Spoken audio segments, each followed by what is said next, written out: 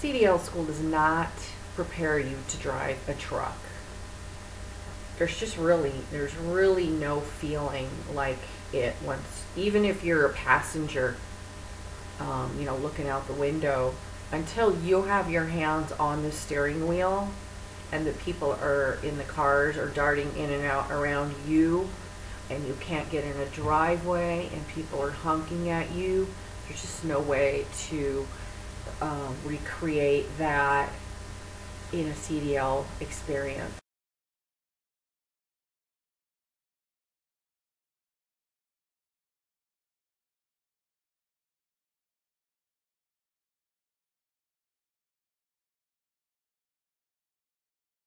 Running out of hours and you need to park to find a place to sleep and the truck stops full. All of those things.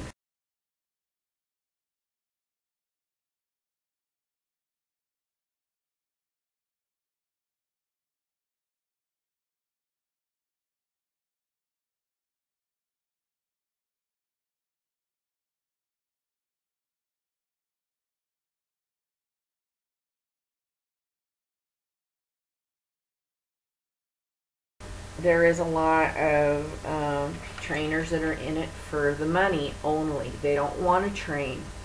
They're broke. They've been starved out and pressured to train. So, is that somebody that is going to really care about your training, or they just want to get the miles? You can't really blame them, because they came into trucking for the same reason as you, because they wanted a new career and a new job, and then they got starved out or pressured into being a trainer. So, are they a little resentful? Yes, they are. So when you don't listen to them and they're trying to teach you, and they might not even be a good teacher. So this is the carrier's fault. This is the industry's fault. This is what they've done. This is what they've made.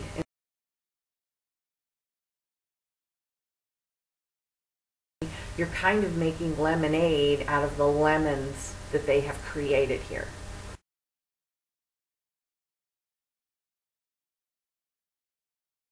Like I said, you can't pick your trainer. They assign them. You can ask for guidelines. I asked for a female non-smoking trainer. And I got one. I was real lucky, kind of.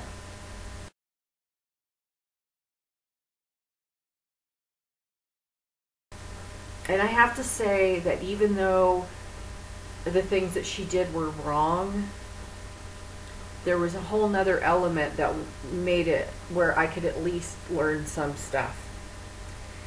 A lot of people become trainers because they're on a power trip. A lot of truck drivers are very proud, independent-minded people. It is very difficult to find more than 5 truck drivers that can agree on anything. So your trainer's going to teach you stuff, and they're going to try to make you think it is the only way to do it.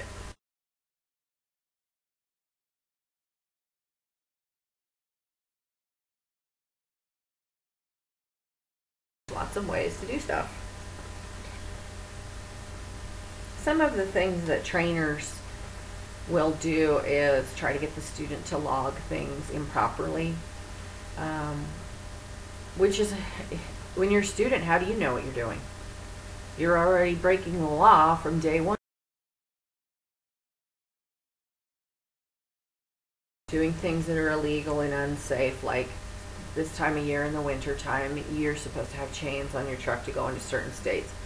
My trainer tried to get me to go over Donner Pass, and when I said, aren't you supposed to have chains? Oh, I don't know. Yeah, you do. You know. You're trying to set me up so that I get the citation. So you have to know your stuff a little bit to stand your ground, and you need to document it. Some of the trainer assignment are done by people who have a conflict of interest.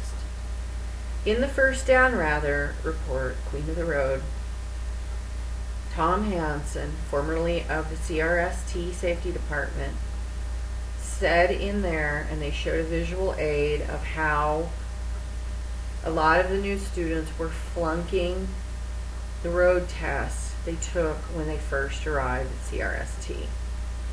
And he was told to make the road test shorter, and they were still flunking it.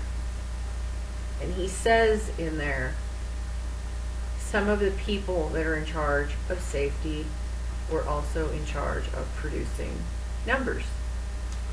There's a lot of conflict of interests in this industry with regards to the students. So you're going to see, somebody used the term the other day, pretzel logic.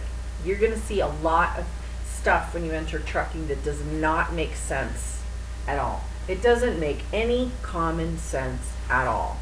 Because you're thinking, you have all of these safety things pumped down your head. And then you see all these things that are to the absolute contrary when you start getting into truck driver training. And you're like, wait a minute, this doesn't make sense.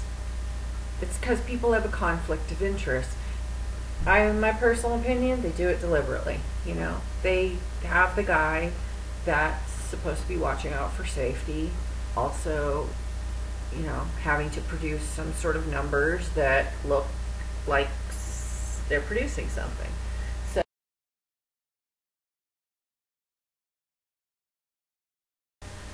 what I see is a lot of times trainers are assigned to students based on ethnicity. They don't say that outright, but I've seen it a lot.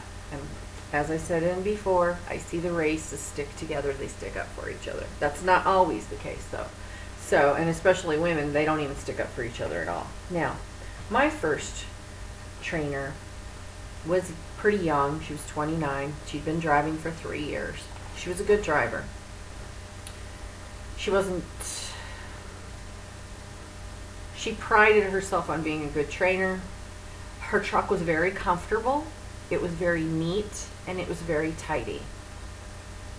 But she liked to provoke me, but I didn't let her know that she was provoking me. I let her think that she was dominating me.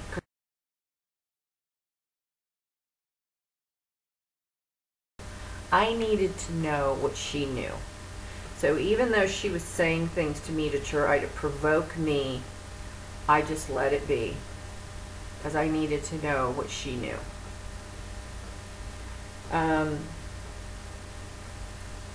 I didn't know she had a pill problem initially. I knew she was in pain. I knew that she was sick. I knew she was lovesick. She had been in a relationship with somebody for, I think, maybe a year, that she had been giving him some financial help, some expensive gifts, and had recently found out he was married and was heartbroken. I understand that. I'm a girl, okay? It's really hard to be going through a breakup when you are driving a truck. And I did experience that, and I don't wish it on anyone. It is very, very hard to concentrate on the road when you have your mind going on this. It's the time where you go, you know what? What's more important? That I waited to see if it was going to work out, or this, which could be my future. And that's where the whole road starts splitting off. So I felt bad for that, and that's one of the reasons that I didn't talk about her a lot in my story, because as a woman, I felt bad that she was hurting over that situation. With regards to the nastiness, though, she had tendencies where she would encourage me to tailgate, shout about it, that she wanted me to go faster, sometimes on curves that were snowy and wet, like in Parley Summit in Utah, which is by Park City, the incident at Donner Pass. She was continually stopping at truck plazas to pick up on guys. And then about halfway through the process, I realized that she didn't just have this bag of pills because of a little bit of pain. She was in a lot of pain, and she was abusing the pills. So I became aware that she kept having to stop to get these prescriptions filled. And sometimes they were not in her name. And one part, we had to go to the emergency room, and she wanted to get an epidural for the pain. And I'm like, why would you want to get the bottom half of your body numbed to drive a truck? Like, if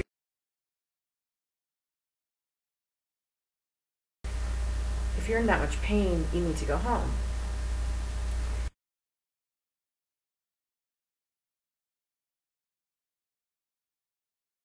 I don't like the term lead seat.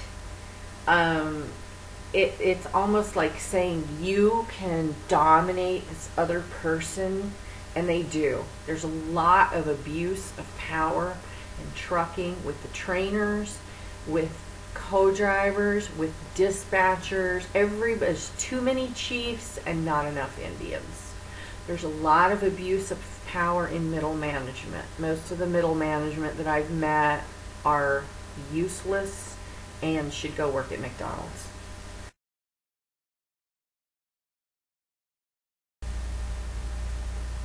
Some of the trainer is your perception too.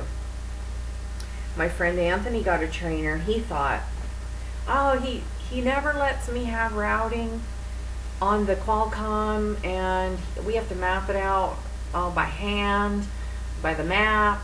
And then I had another person at CDL School. He got mad because his trainer was making him recite stuff from the FMCSA book. And I was like, I'd be glad if I had that, because I'm getting like the short route to everything. And it's making me worry that when I'm out here by myself, I'm not going to know what to do. So if you have a trainer that's making you go the long route, you should be thankful, because sometime you're going to be on your own and you're going to have to figure it out by yourself.